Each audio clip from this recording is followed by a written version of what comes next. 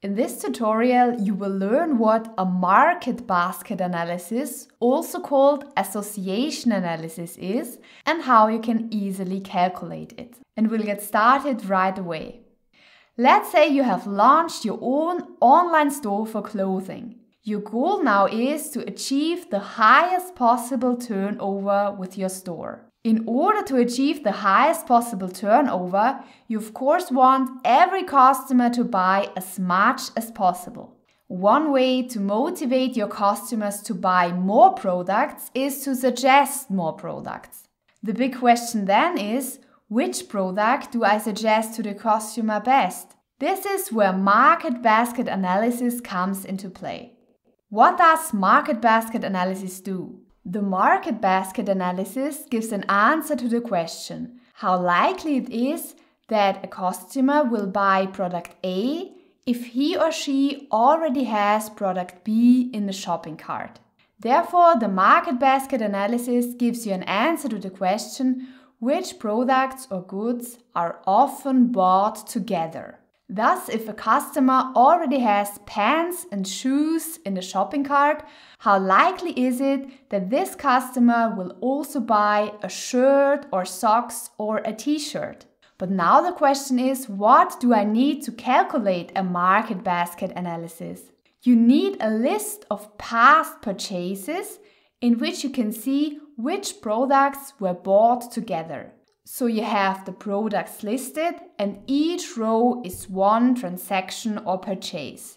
To make this clearer, let's look at an example. Let's say that this is your example data. You have the products jeans, shirt, jacket and shoes. Each row is one transaction or a purchase. 1 means bought the product, 0 means didn't buy the product. So the first person bought jeans, shirt and shoes. If you use data tab for the calculation, your data can also be in this form. So each row is a transaction and the purchased products are simply separated by a comma. In order to get results that we can also interpret, let's first calculate a market basket analysis for this data. In order to do this, we go to datatab.net. You find the link in the video description and you copy your data into this table.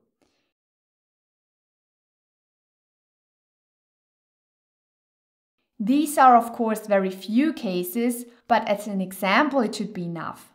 Then you click on plus and on the tab Association Analysis. We just click on all products. Now we can specify a minimum support and a minimum confidence. We will go through what support and confidence mean in a moment. Here below you get the results table. And below the table you get an interpretation of the results from the first row.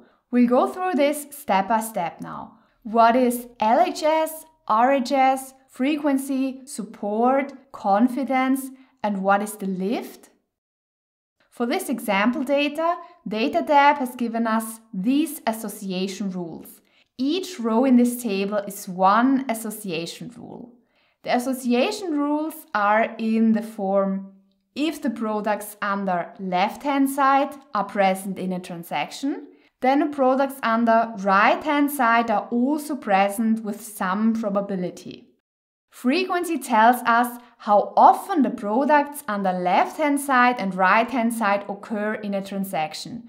So in our case, how often does shirt and shoes occur in a transaction? So let's just count through in how many transactions both occur. 1, 2, 3, 4, 5, 6, 7, 8. So the frequency is 8. In 8 transactions, shirt and shoes occur together.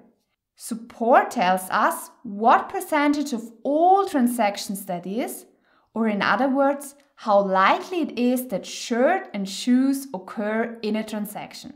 So we just divide the frequency by the number of all transactions. We have 19 transactions in total, so we get 8 divided by 19, which is equal to 0.42. Therefore, the probability of shirt and shoes occurring in a transaction together is 42%. Confidence now tells us if the products on the left-hand side occur in an order, how likely it is that the products on the right-hand side are then also in the shopping cart. In our example, this means how likely is it that if shirt occurs in the shopping cart, then shoes will also be in the shopping cart. We can calculate this by dividing the frequency of shirt and shoes by the frequency of shirt. And finally, the lift. The lift indicates the factor by which the probability of buying the products on the right-hand side increases if the products on the left-hand side have already been bought. So let's look at our example again. If the product shirt is in a shopping cart, it is 1.27 times more likely that shoes will be purchased than if the product shirt is not in the shopping cart. If you need support with the market basket analysis or you need an individual solution, just contact us. We can help you for sure. And finally, a critical note about the market basket analysis. Let's say your market basket analysis shows that if a person buys a pair of pants and shoes, there is a high probability that he or she will also buy a shirt. Now you suggest a shirt to all customers who buy pants and shoes. By doing this, you increase the probability that a shirt will be bought under this condition, and a further market basket analysis will be falsified. I hope you enjoyed the video and see you next time.